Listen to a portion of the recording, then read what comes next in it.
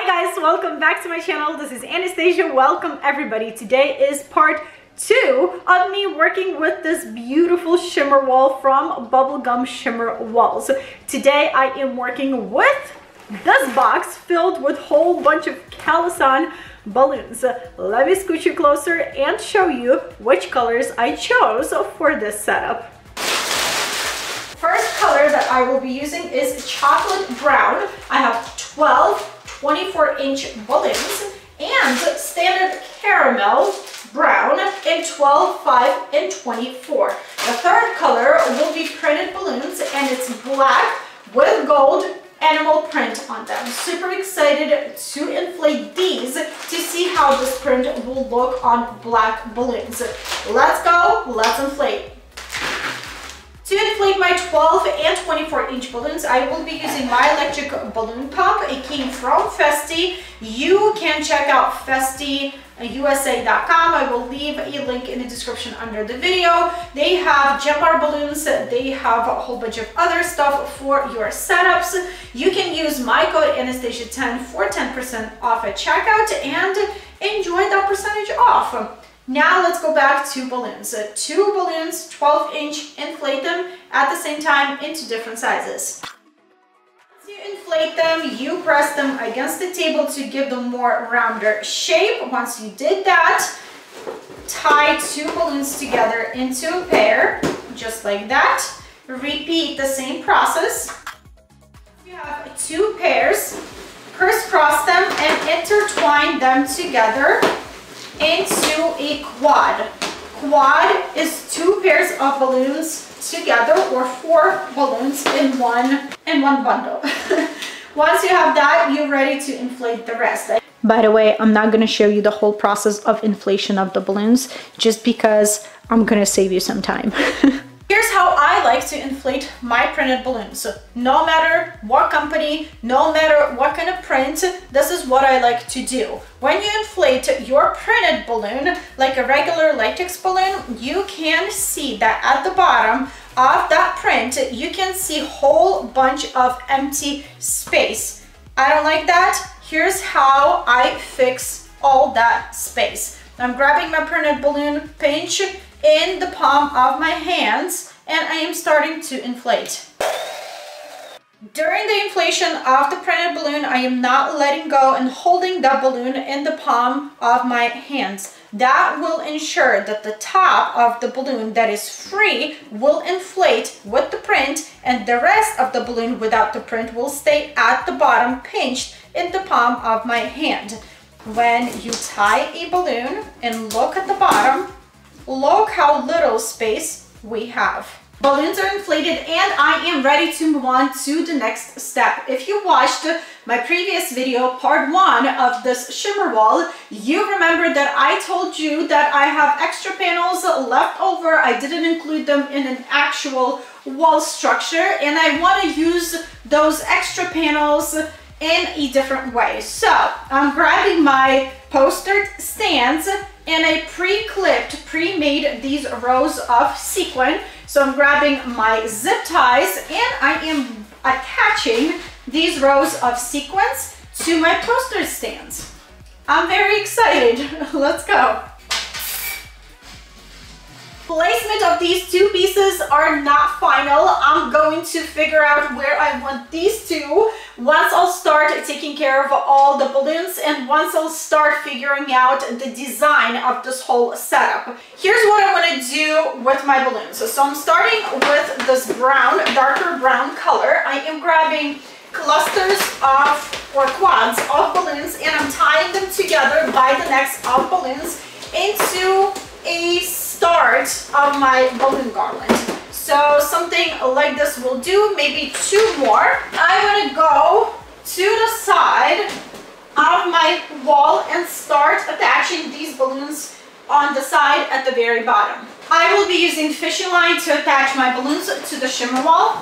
Once I tied my balloons to the shimmer wall, the wall started to move together with balloons, and I don't want to have any movement of my wall, actual panels. I want the shimmers to move, but not the actual structure of the wall. So I'm grabbing a zip tie, going through with the zip tie and zip tying the wall to the actual frame stand. And now Shimmer wall won't go anywhere. This section for me looks a little small, so I want to add 1 or 2 more quads to this piece of a balloon garland. Securing my balloons at the top with more fishing line.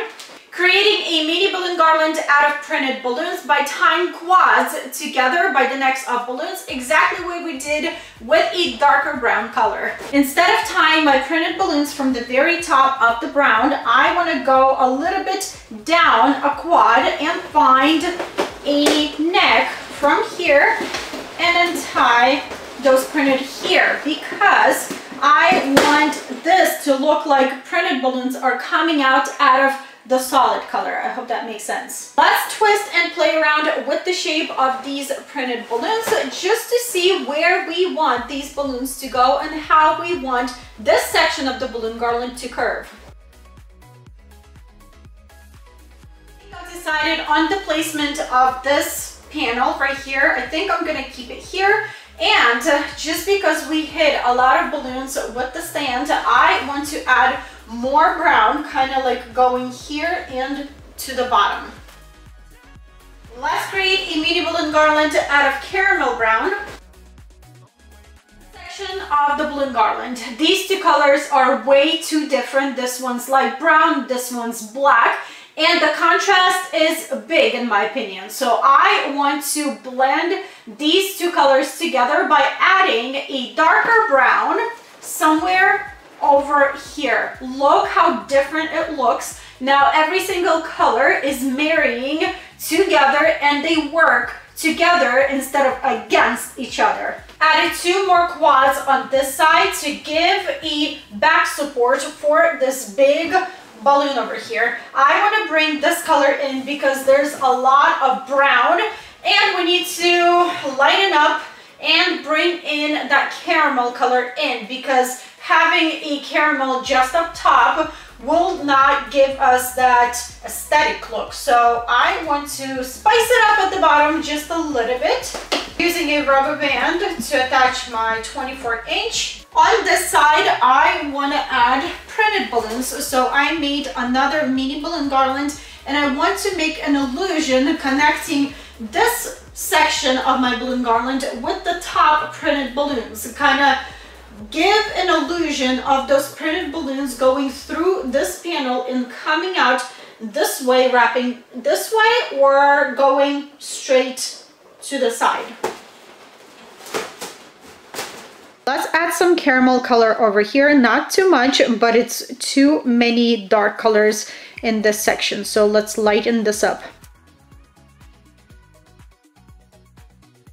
Try to place this caramel color over here just to see how this quad will break down these 2 colors and how it's going to marry everything together. Maybe it will work, maybe it will not. We'll try. When I'm trying something out and I don't want to permanently tie my balloons to the balloon garland, I am using rubber bands. I like it.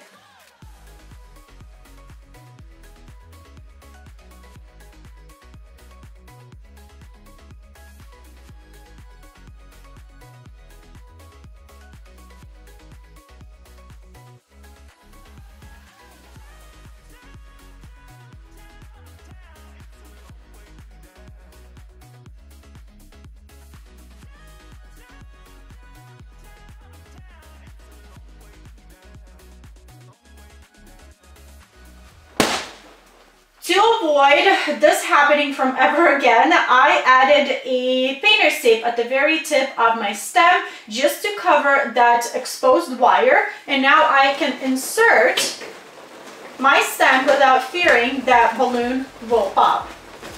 Another thing that you can do is simply bend your stem and you can insert into the balloons.